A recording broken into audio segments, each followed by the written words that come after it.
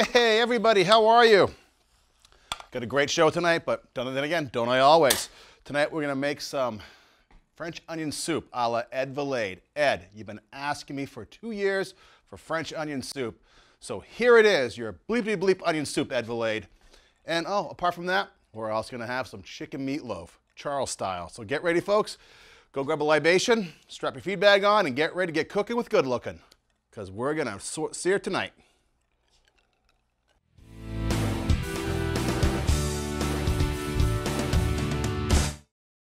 Cooking with Charles is made possible by the generous donations of Sully's Superette,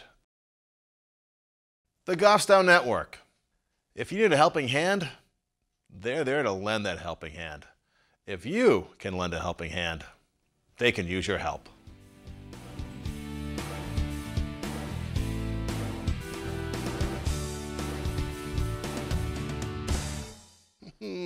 You came back like you do every week. Thank you so much.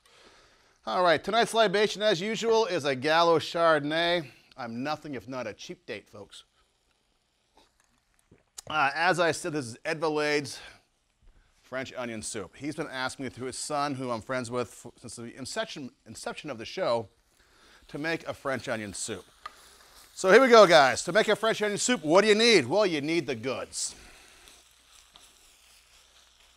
And the goods are, for this French onion soup, you need about 3 tablespoons of salted butter, some olive oil, about 4 medium yellow onions. I'll tell you why in a second, they have to be yellow. About 2 tablespoons of Worcestershire sauce, and 4 cups of a beef stock beef broth. All right, I've already got our 4 yellow onions already in the pan right over here. Now, these onions, I got about 4 medium ones, and I overcooked them just slightly, but it's French onion soup, so I'm not going to worry too much. You want to get your onions a nice translucent color, and you want to only use yellow onions. Why? Well, it's the best flavor.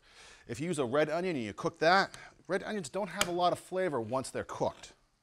So, now that those are sweated, as they say, you know, they're translucent, they're not brown, they're not burned. 4 cups of beef broth. Now, you can also use, if you want, this. This is actually a can of French onion soup. It's got everything you need in it. It's a beef broth that's got onions, but you know what? It's a good cheat, but whatever you do, don't make that your total base because, you know, you want this to taste good. So we're gonna put a little more in there because I got a few more onions than my recipe called for because, you know, it is kind of tough to get 4 medium onions perfectly. So I had a bunch of small ones, I put those in. Yeah, I thought it needed some more, so put some more in. There we go. So we actually get about 6 cups in here. We're gonna bring this back up to a boil. Put this right over here, and we're going to add our Worcestershire sauce.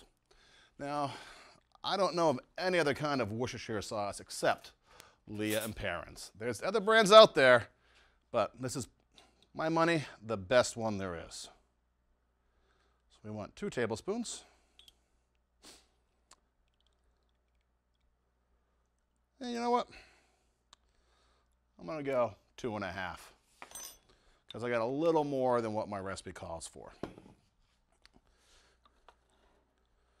Okay, we're just going to bring this up to a boil, and then we're going to simmer it for about 45 minutes. Now, you're probably saying, you mentioned butter, you mentioned olive oil. Well, the butter and olive oil is primarily to saute the onions and to get those reduced down. But you also need some butter for your croutons. And I've got some older French bread. Day-old bread works great for this because what we're going to do is we're going to take this right here, right now.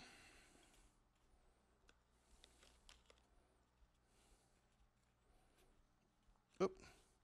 Just butter these up lightly. And if you feel like making this and you don't have that crusty old bread, white bread works fine. However, if you're like me, you're going to want some big pieces, I like thick bread in mine.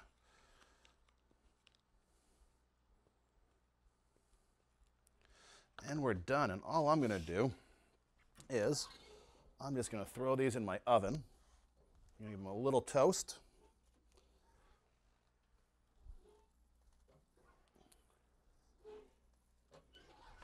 And that's it. Let those toast for a minute.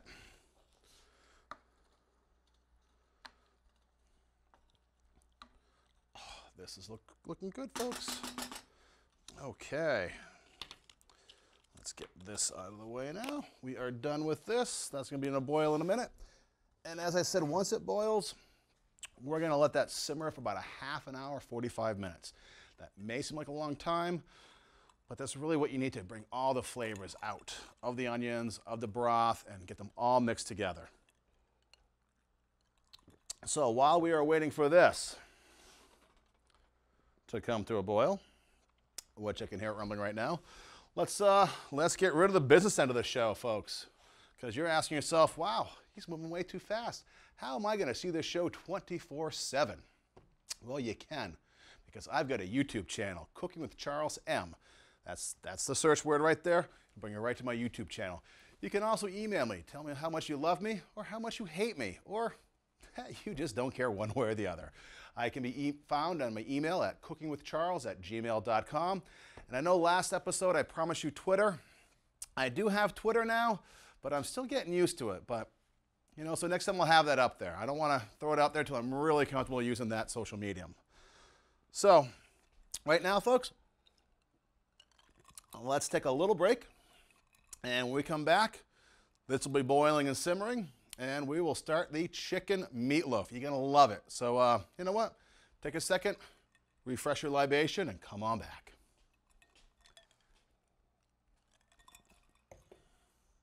9 a.m. to noon. Now, you can also assist them through donations of time, food, or money. Like the help they give, the help they receive is also greatly appreciated. You can reach them by calling the number on your screen or by stopping by the parish house of St. Matthew's Church. It's located in downtown Goffstown at 7 North Mass Street, right across from Sully's.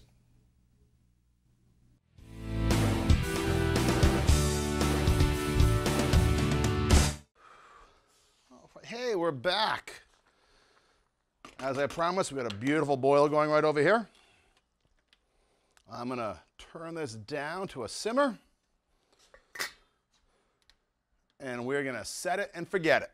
Also, while we were on break, the toast came out of the oven.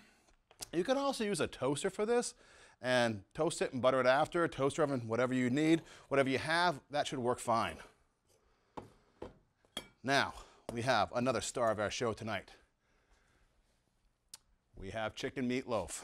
So Ed, here is your onion soup, and here is your chicken meatloaf, folks. What do we need? Well, we need chicken. Ground chicken right here. You guys are going to love this. This is a nice, healthy alternative. So what do you need? Well, you need a pound of ground chicken. You also need a couple of chicken tenders or chicken pieces, whole chicken pieces. You need a quarter cup of panko breadcrumbs, seasoned hopefully. You can also have your choice of cheese and barbecue sauce. Tonight we're going to use a Stubbs barbecue sauce. And where's my cheese? It's right over here. I got about a half to 3/4 of a cup of blue because I love blue cheese, and mozzarella because it's creamy. Okay. So in case you haven't guessed, we are going to be having barbecued chicken meatloaf. So first things first, I'm going to don on a pair of gloves here, just to make my life easier and cleaner. All right, we have right here beautiful ground chicken. Not much to do with this, folks, except you can use this container as your mixing container if you'd like. You're just going to make sure to take this little pesky piece of paper out of the bottom.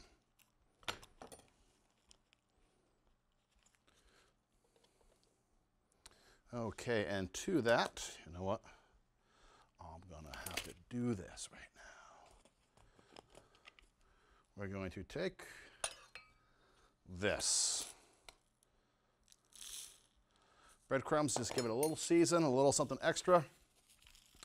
I have made this in the past where I've taken some pumpernickel bread and some rye bread, and I have, well, I've used that as my breadcrumbs. I toasted it up real nice and then crushed it up, and that was beautiful.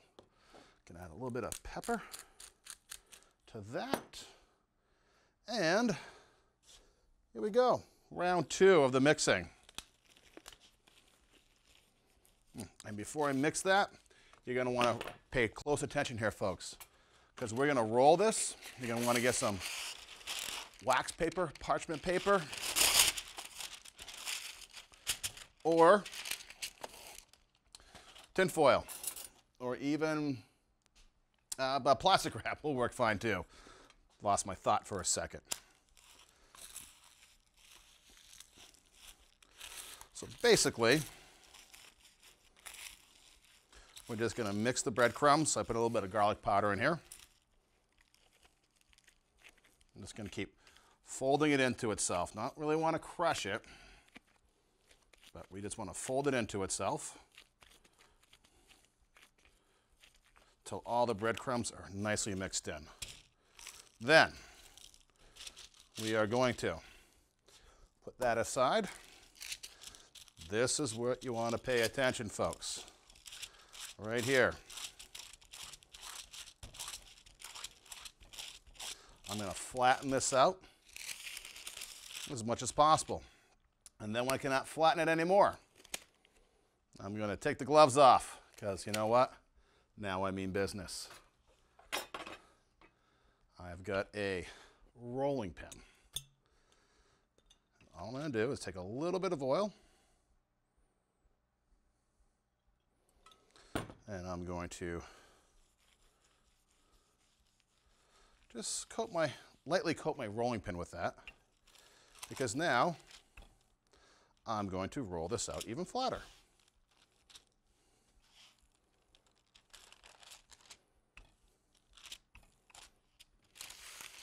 Get this out of the way so you can get a good look at that. See what I'm doing, folks?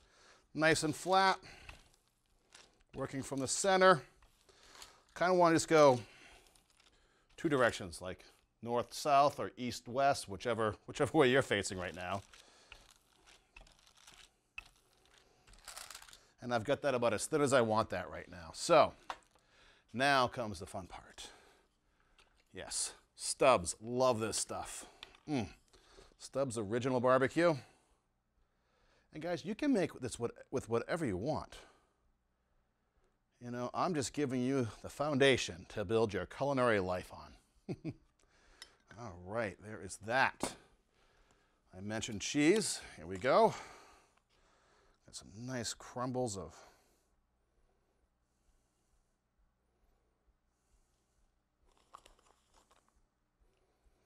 blue cheese. Let me get that. There we go. Perfect. And now the chicken tenders. Yeah. I'm just going to put those right there. Do a little bit of cutting on this one.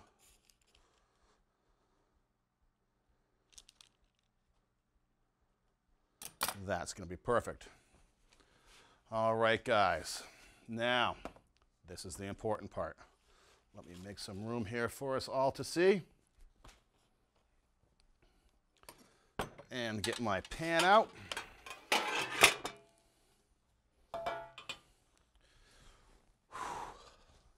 I'm nervous. Get a drink. All right, now we're going to roll this. This is why the piece of paper here is so important. You ready? Hold the edge up like this. Fold it over. Pull it out. Roll it.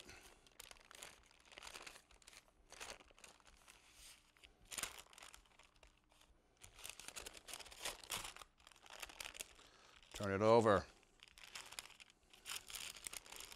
Okay, then we just want to pinch these sides, just like that.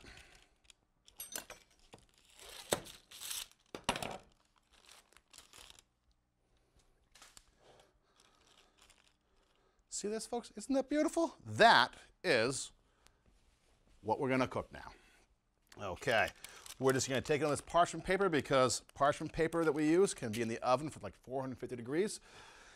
And that will make cleaning and, as you see, transferring it much easier. Now, this can take at 400 to 375, 20 minutes, 45 minutes. It's going to vary depending on your oven. So what I have here is I have a probe thermometer. And I'm just going to set it. It's going to beep, folks, so we're going to set this for 150 degrees. This will tell us when it's done.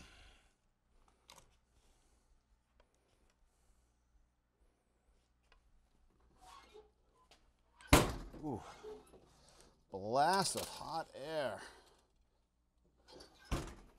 In case you're wondering, this is also silicone right here, so it's oven proof up to, bazillion degrees.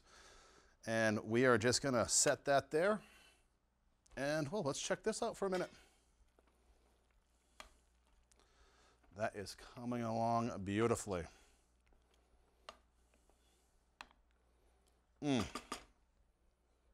Smells like French onion soup. Ed, you're going to be very, very happy with this. All right, folks, right now, we're going to take a break because we have nothing to do but wait. So go say hi to your loved ones and come back and, well, we'll start putting this together. All right, we'll see you in just a few. 10 a.m. to noon. Now, you can also assist them through donations of time, food, or money. Like the help they give, the help they receive is also greatly appreciated. You can reach them by calling the number on your screen or by stopping by the Parish House of St. Matthew's Church. It's located in downtown Goffstown at 7 North Mass Street, right across from Sully's.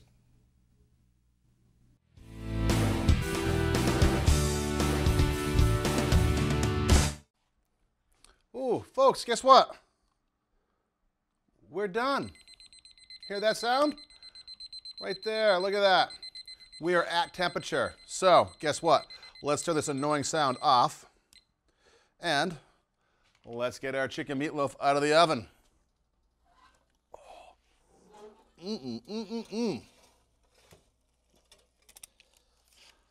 Oh, this smells great. All right. We are going to let that sit right here for a couple of minutes. Look at that. Look at that. Is that not one of the most beautiful things you've ever seen? That looks great. All right, like all meats, let that set for just a few minutes. And let's get our French onion soup done. These little things over here, not dog bowls. No, these are soup crocks. And guess what? I realize you all do not have soup crocks at home. So I will show you how to get that melty, cheesy goodness at home without the restaurant-style soup crocks. All right, let's get this hot pan positioned correctly here, which means off the uneven stove. Put that one right there.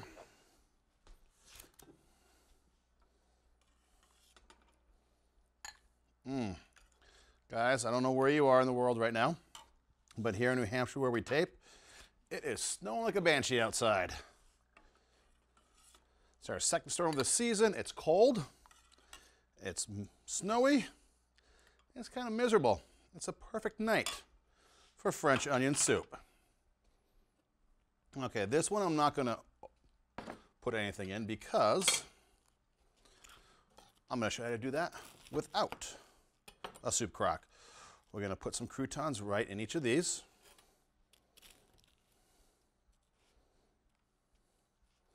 Voila. And we're going to use, as I said, some of this right in there. Now, a lot of French onion soup recipes call for, well, cheese. Well, everyone does. But a lot will call for Parmesan cheese. Personally, no. I am a Swiss cheese guy for my French onion soup. Some people put mozzarella. No. I'm a Swiss cheese guy for my French onion soup, in case you did not understand that the first time. All right, look at that. Overlap all these slices. And if you're like me, the more cheese, the better. There's nothing like that crust of cheese on the outside of a French onion soup crock. When everything's cooled and you peel that off, it's like perfection. Ed Valade, you better like this. And you better make this at home. And you better email me and tell me that you made this at home.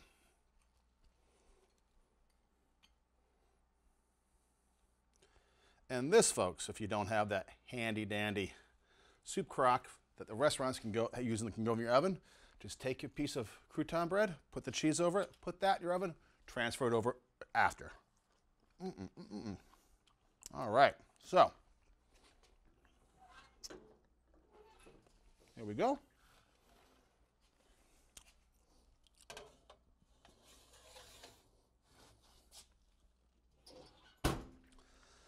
That should not take that long at all.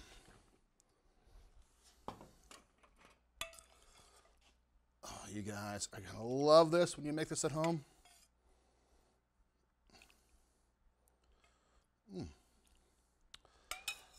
I got about 5 servings right here. And one very important thing to remember, while you are filling your crocks or your bowls with, oh, here we go, okay. You know, it's still Monday morning wherever we are. Make sure that when you fill these crocks or your bowls, you leave about a ½ an inch at the top, because you want room to put the crouton on and the cheese to melt down into. All right, let me see how that's melting. God, I can't wait. I can't wait till that stuff is done. Oh. Put that on a broil now. All right, this has cooled off a little bit. Oh, love this little tool. This is a Polder thermometer. It can tell you the oven temp, and it can also tell you when things come to temp, so you don't have to guess. This took about 25 minutes. But this thermometer is a godsend in any kitchen because, well, you don't have to cut into things. You can put it in there, leave it, and it will tell you when it's done. And if you do use this, you'll know, and you'll read about it, and you'll find out too, but I'm going to tell you anyway. Set it for about 5 or 10 degrees below your desired temperature, because when you pull it out, it's still going to cook. And if you leave it in there for a minute because you can't get to it right away, it's still going to cook. Let's take this from the middle. Oh, this is juicy goodness, folks. Oh, this is looking great.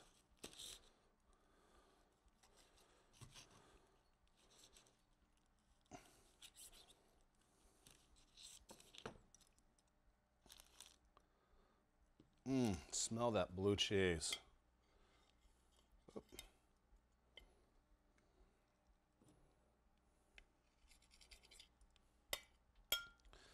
This is divine, guys. Oh, can we get a close-up of this? Look at that, huh? That's all the chicken tenders in there. And I use chicken tenders. You can put whatever else you want in there. I do that when I roll it. I probably could have rolled this a little bit tighter, but it's still going to taste great. But I use that to give it bulk, and it gives it a little something extra visually when you cut into it. All right, let's see how this soup is doing. Oh, it's looking awesome. I don't know why I'm whispering.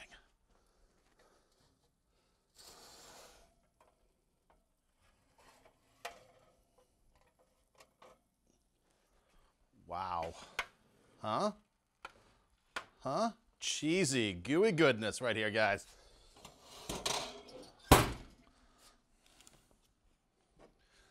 And like I said, You get a regular kitchen bowl that can't go in the oven. Voila, that is done. Oh, that's dinner, folks. That is dinner. Let me get this out of the way. Actually, you know what? Good place to keep this is warm in the oven.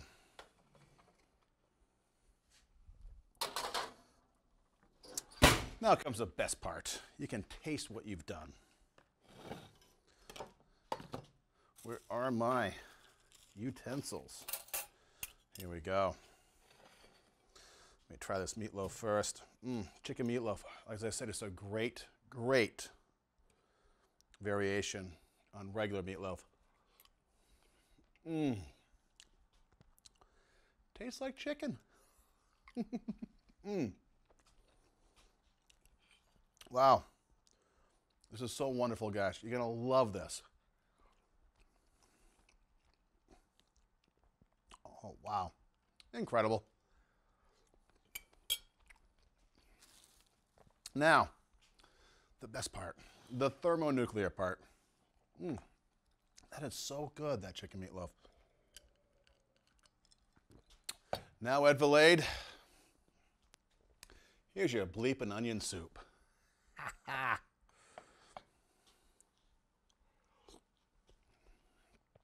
It's oniony, it's soupy, it's awesome. Let me get my knife right in there and get some of this crouton out with that cheese. Oh, see that? See that cheese?